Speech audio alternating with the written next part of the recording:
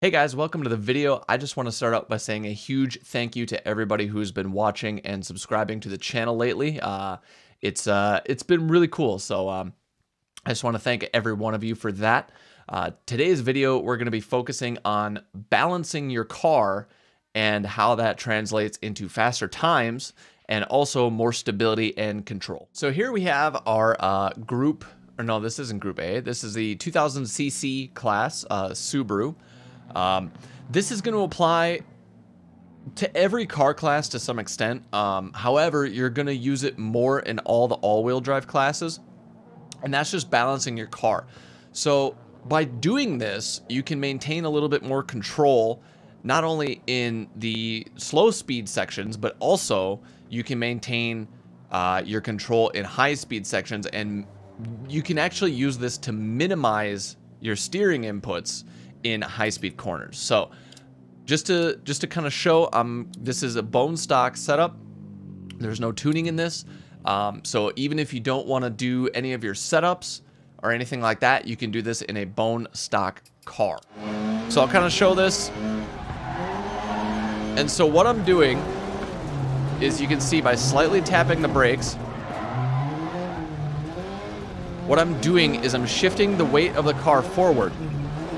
So what this is going to do, and I've talked about this briefly in some of my previous videos, but what it's going to do is it's going to shift a little bit of the weight off the back tires of your car, allowing them to break traction, and you can bring the car around. And you can also do this in slower tight corners as well. You just need to brake a little earlier, and you can turn the car very sharply. Oh, I braked a little early on that one, but that's okay. So what this is going to do, and I get this question a lot in my streams of why, and I can demonstrate this a little bit later in an actual stage for this. But as you can see, all I'm doing is, as I'm approaching a corner, I'm letting off the throttle, tapping the brakes. Now what this is going to do, if you can see, you see how the front dives forward a little bit? So what that does is it shifts more of the weight on your front tires, so that allows you to get a little bit more of a bite in your steering inputs, and it relieves some of the weight off of your rear tires, allowing them to break traction easier. And so what that does is it allows you to perform what they call the Scandinavian flick, which I'm sure most of you are probably familiar with by now. Okay, so to demonstrate just how much balancing the weight of the car affects what it does, I'm gonna go in this long straight. I'm gonna take this corner. I'm gonna do it once without any brake inputs, just steering, and then I'll do it again, hopefully same speed roughly, and then I'll do it with the brakes, and you can see how much that affects the handling of your car.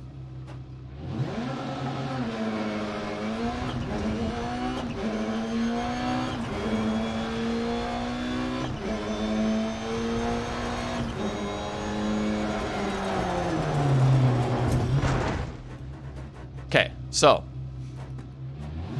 that is kind of what happens. So you can see by my tire marks right here, I just went straight off and I understeered like crazy. So we're gonna go back over here. We'll try this again, but this time I'm gonna just tap the brakes a little bit and get some forward weight shift. Oh, I screwed that up. All right. All right. So do the same thing. We'll launch again.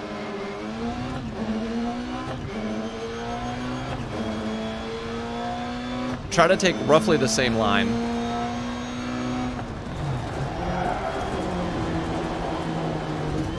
So we still went a little wide. However, that's not the speed I would probably take that corner at normally, but just for the purpose of this demonstration, I wanted to show just how much of a difference brake inputs can make. You can also use it for little switchbacks like that as well.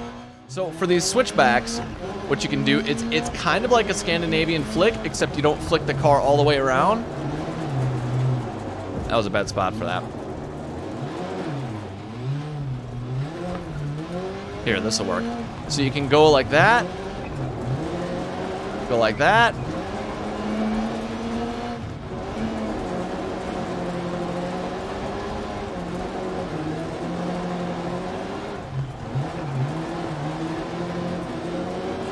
And then from there, it's all just steering inputs. Let's take the car to an actual stage, and I'll kind of demonstrate in real time exactly how effective balancing your car can be. So here we are in New Zealand with the Subaru, and again, just going to show 100% stock setup. I don't have the reset tuning option. And the reason I picked New Zealand is because there's a lot of really tight corners that are all back to back. So balancing the car and getting into that flow and rhythm, I would suggest this might be a really good one to practice this on, is because New Zealand has a lot of really tight corners. Most of them are kind of a slower speed, but that just means that your balance your balance and weight transfer has to be timed out much better. And there's a lot of them back to back, so it gives you a lot of time to practice this. Go. One right, very long, opens 30. One left tightens. 30. Four left, don't cut. Into three right, into caution, don't cut, three left. 50 over crest, one right tightens. Opens, into turn, unseen, don't cut, one left tightens. And three right. Cut that one a little Two close. left. Into three right.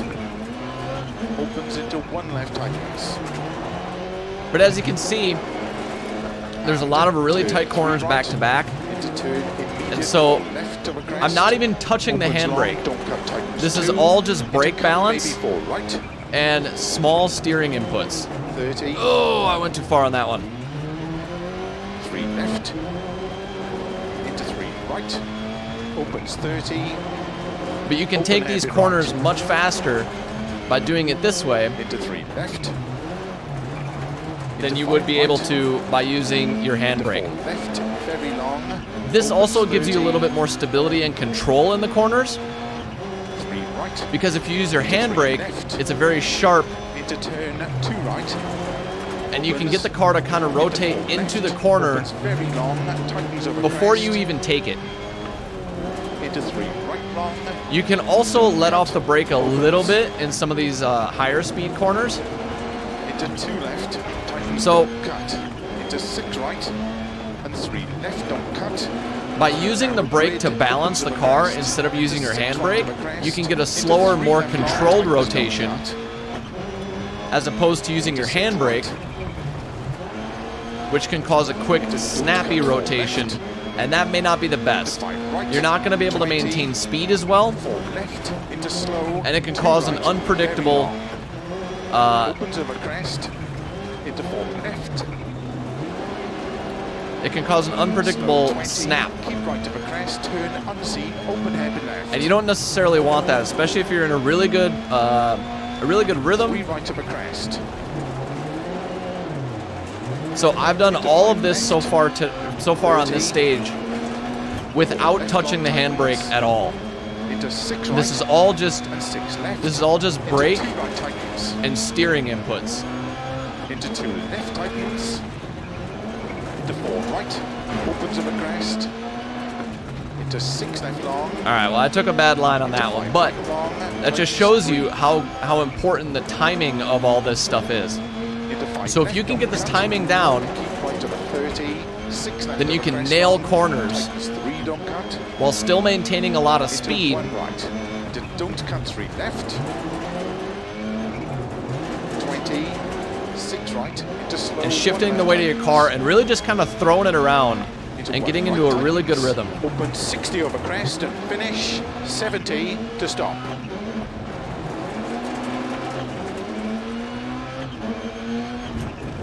So as you can see, balancing the car can give you a lot more control going through corners. Those are some low speed corners. It works the same way in a high speed corner. All you do is you don't tap the brake quite as much, and depending on the speed, you're gonna have either more or less steering input. It's all just gonna be something that you'll have to work on. You'll get used to it after a while, but if you can learn how to balance your car and not use the handbrake as often, you'll be able to carry more speed. You'll have more control through the corners, and you'll just generally be able to get a faster time. Because in rally, it's not actually in racing in general, straights are not where you gain your speed. It's in corners. So the more speed and control you can maintain through a corner, that means you can potentially control your car to hit that apex and keep on the ideal racing line, and you can get a good exit and set up for the next corner. So that's where you're going to gain most of your time, is maintaining control through your corners, linking corners together, maybe not necessarily perfectly, but if you can link all those corners together. And the reason I picked that stage is because there's a lot of really sharp corners back to back, and so that, you know, demonstrated this technique. Not necessarily technique, but mechanic, I guess you could say. It demonstrates this very, very well. And again, this goes across most classes of cars. I don't think it's going to affect your front-wheel drive cars quite as much, but it's still very useful in the front-wheel drive class. You have to be careful with it on rear-wheel drive cars, especially getting back on the throttle, because as you shift that weight forward, there's no power coming on the front wheels. It's all in the back.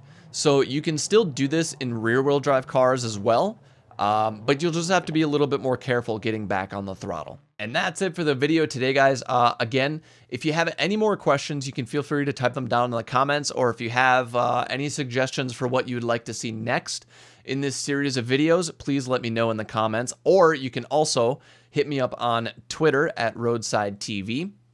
You can leave me a message there and I will read that. Or you can always find me on Twitch at twitch.tv/Roadside TV. I'm live with the Dirt Rally every Thursday at 4:30 p.m. Central Time. So you can always pop in there. You can always ask me questions as I'm live, and I can do my best to explain them, you know, kind of in the moment. So if you have a series of questions or more in-depth questions, feel free to drop by the channel and ask anytime. Once again, guys, I want to thank everybody for all the recent subscribers and the viewers and everything like that. I really, really appreciate it. I'm going to try to have my next video out a little bit quicker than this one was. There was like a 3-month gap between my videos, so I apologize about that. But I'm going to try to have another video out within the next week or two. I think I'm going to focus on rear-wheel drive setups. So if you're not already subscribed, please hit that subscribe button. If you like the video, let me know in the comments down below, and I will see you guys next time.